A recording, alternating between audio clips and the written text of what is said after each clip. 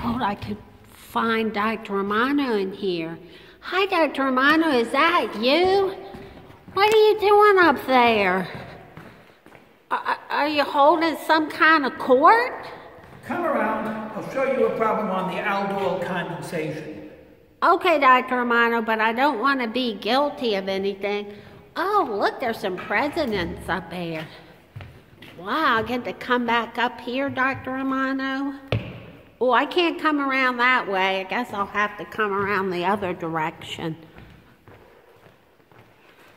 Wow, Dr. Romano, that looks like a jury and a witness stand. I'm kind of scared.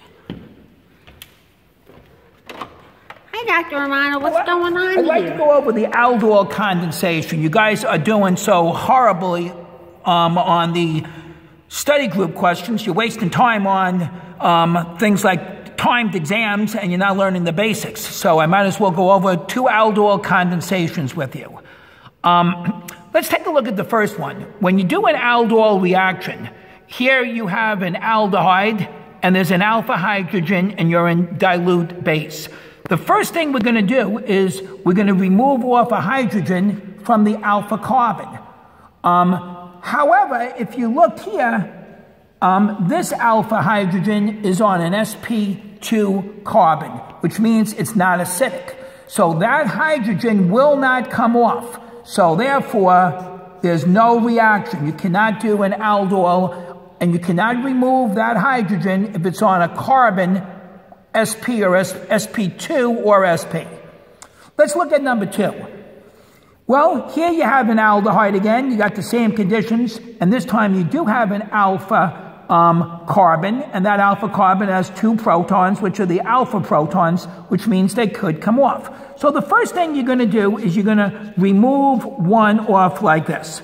Here's a nice, easy way to do an aldol. You do this first. That's the first mole. Then what you're going to do is you add this to the carbonyl of the second. I'll change the color. There's the carbonyl of the second compound. There's an O. There's an H. And then there's the CH2, CH3, and then you simply pick up an H. So it's that simple.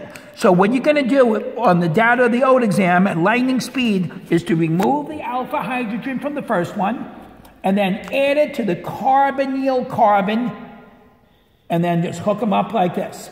And then, of course, if I ask you what would happen if I heated it up, if you heated it up, you would lose the water, and we would get this. So you have to be careful on this one. Do they ask for heat, or is there no heat at all? And you would get plus H2O.